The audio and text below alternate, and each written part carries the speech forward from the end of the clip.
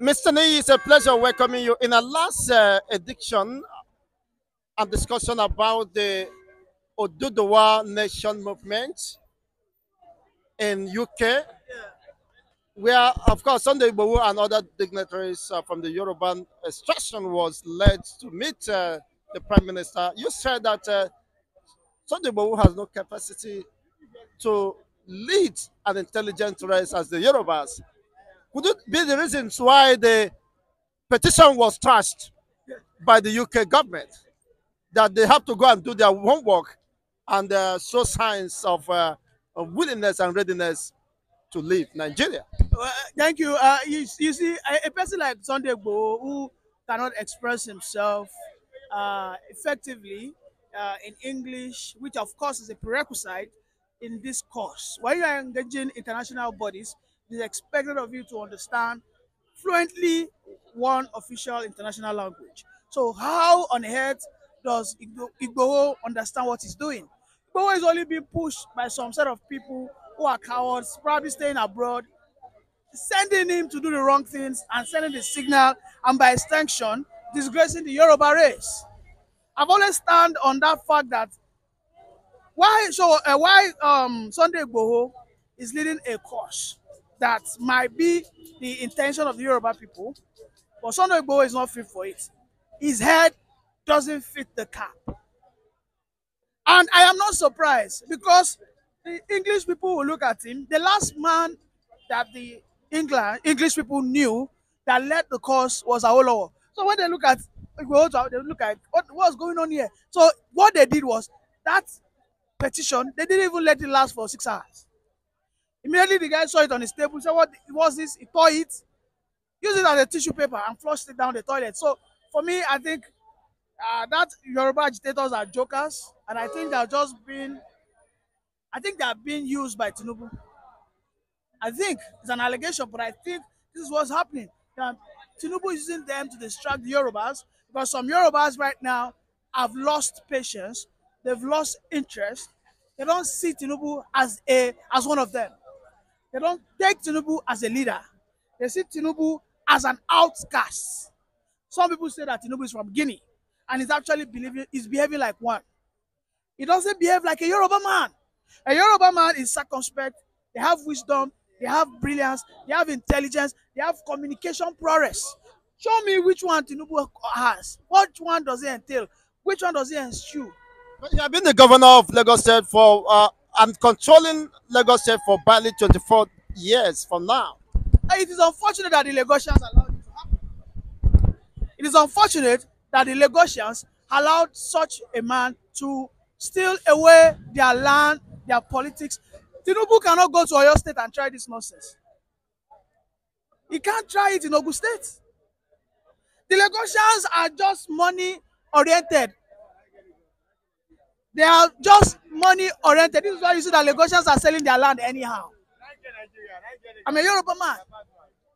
If Lagos becomes exposed today, it is still my state, Ogun State, that will come and protect them. But you see the Lagosians tell you, Lagos, but you see them tell you that Lagos will not be a part of the Western region. It is because the other surrounding states had protected them. The Lagosians are money oriented. This is why Tinubu has been able to capture them.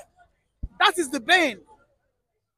You look at what is going on, you can see that so many culture, so many qualities, virtues of the Yoruba in Lagos State has been eroded because the supposedly indigenes of Lagos, who are Yorubas by the way, but in this instance, they have exchanged it for monetary gains, short-term monetary gains. You can see that anytime Tinubu wants to win an election, you know what it does?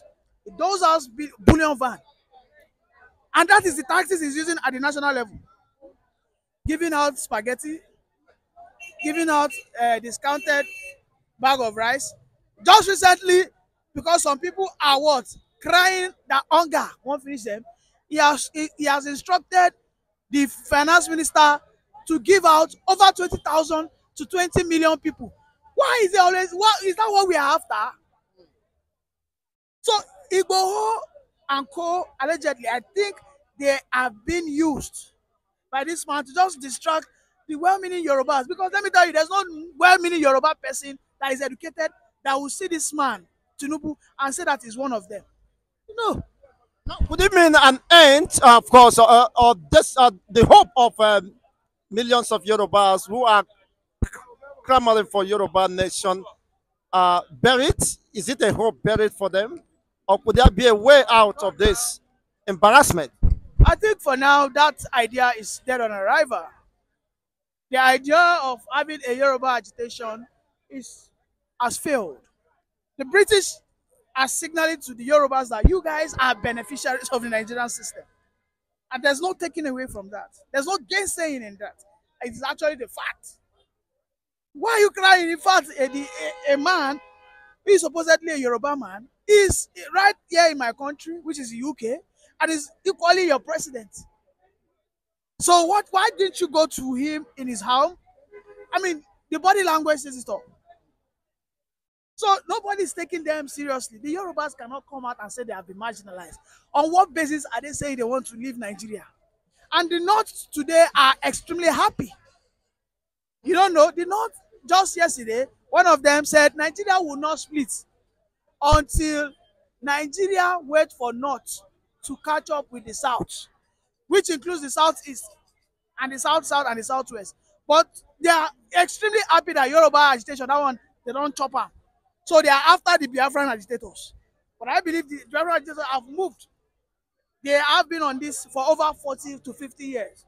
You don't compare. Yoruba agitation started just less than 5 years. So on what basis? On what basis? The infrastructure, the structure, the nitty-gritty, the intricacies, the correspondents, the representatives are not there. They are just a bunch of copycats. They are copying the Biafran agitation because the Yorubas ordinarily shouldn't be agitating. What they should be doing is holding their state governors accountable. Because when it comes to, I don't think if the Igbos have had a president, I don't think they'll also be clamoring to leave this country. You know, but because they have seen it that they are being cheated outrightly, intentionally, by the conspiracy between the two other major tribes, and they feel, let me tell you, if election won't come tomorrow night, goes Abokina goes find way means or everything to bring the Yoruba on their side. Is that not the case? So the Yoruba agitators are just jokers and they shouldn't be taken seriously. Thank you very much. Thank you once again, Ms. Sani. I hope, of course, your critics will not come after you. But whatever be the case, No, I will always stand and say the truth. I am an objective person and I'm a realist. I'm a pragmatic person. And I'll say, yes, I'm a Yoruba person, but that doesn't mean I will not say the truth. Me coming to your platform, because I'm a Yoruba person, saying otherwise simply means my education is wasted.